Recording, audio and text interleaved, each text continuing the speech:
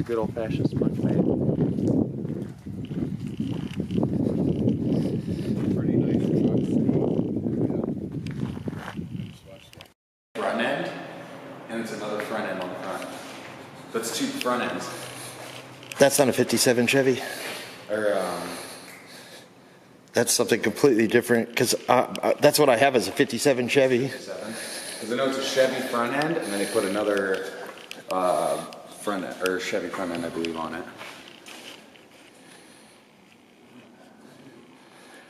Wow, yeah, he's got some. The Cadillac's awesome. Yeah, that Cadillac's my favorite. You know that van right there is that moonshine truck he was talking about. And he said that thing's quick. Oh, fuck yeah, are you kidding me? He wasn't lying about going 90 around the turn. I was in the front seat shitting my pants. I like this truck, too. Yeah, the Bonanza, this is my favorite.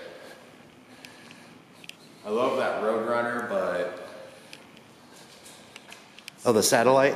Satellite, basically Roadrunner. Same thing.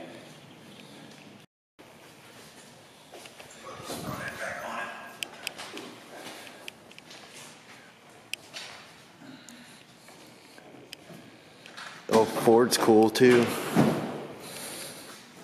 Big white walls on it. Oh, yeah. 3 on the tree, too. This is what I learned how to drive stick on. I probably stalled it out about 10 different times in the road. I like the wheels on the Hemi. It's nice, but I like the OG rims way better. Just so expensive to put tires on. I took her out for a drive yesterday, and I went to go put gas in her. Yeah. Got pulled over. Got no plates. Got insurance. And, hey kid, that's a nice car. He didn't even have his driver's license. Yeah, the guy right with me didn't have his driver's license. Alright, so here it is.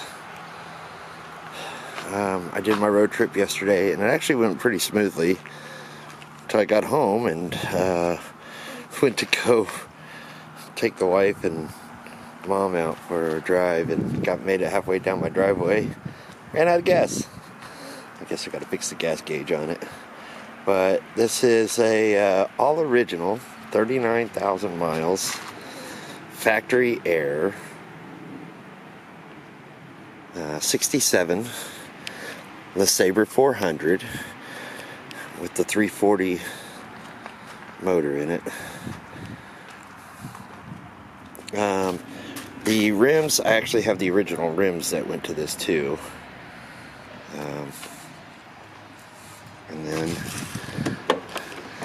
as you can see, this amazing gold interior in here. And it's clean. I mean, very, very clean. As you can see all the way around.